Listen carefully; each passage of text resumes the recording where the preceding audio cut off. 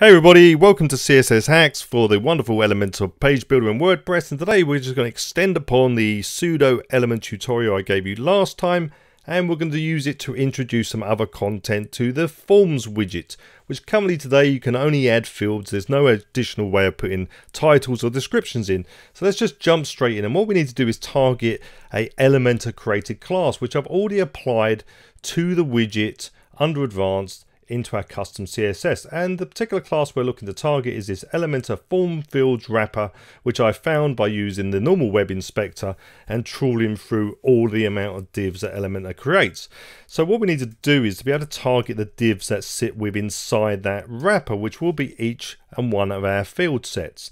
And the way we do this is by basically putting this statement in here, followed by the colon and env child, which is a class that allows us to target each one. And if we just quickly have a look at that, what we can do is we can just chuck a background color in to see that we've got the right one. So there we go. We know we're talking to the first field, and had we change this child to 2 or 3 or 4, we would specify accordingly. So let's stick with the first one, and let's just get rid of that statement as we've proved we're on the right one. And now we're going to put in our pseudo element of before, and now we can actually put some content in place.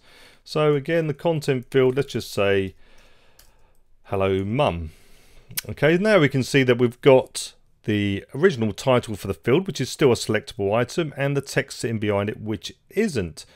But we need to now sort out the formatting, and the easiest way to do this is just to target the actual wrapper itself. So not the before element, but the wrapper which includes the before element. So we just take a copy of that first statement there without before on it, and what we're going to do is we're going to display this as a flex.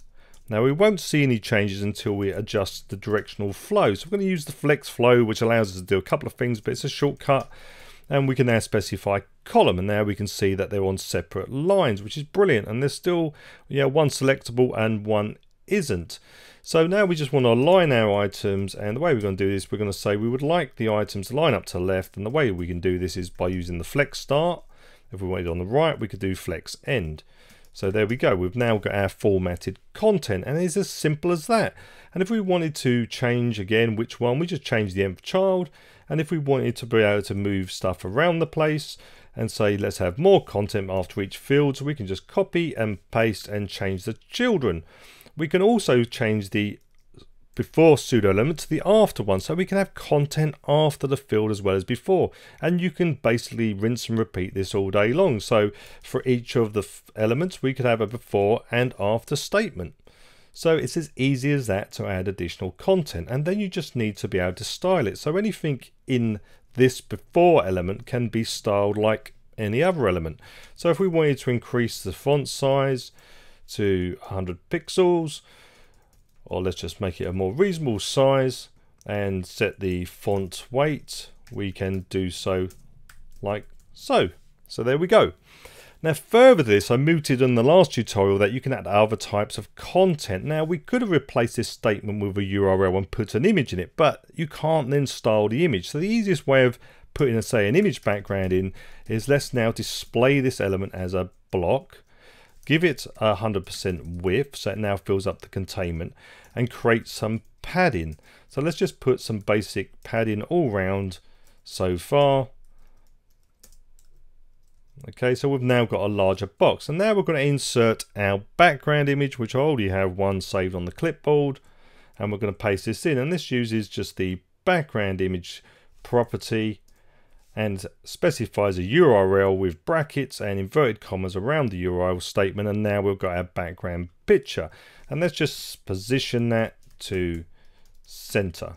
Now there's lots of other properties you can do in order to place your images correctly and move them around the place, and all of them advise go over to the W3 CSS schools or CSS tricks, and they can tell you all the other types of properties. So there we go, we've got our simple styling. Let's just change that font color to white, and there we have it. We now have a background image heading for one of our classes, and as I said before, we can just literally move this around to each of our elements.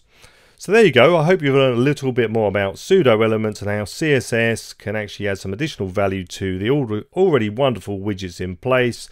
And For now, that's all from me. Until next time.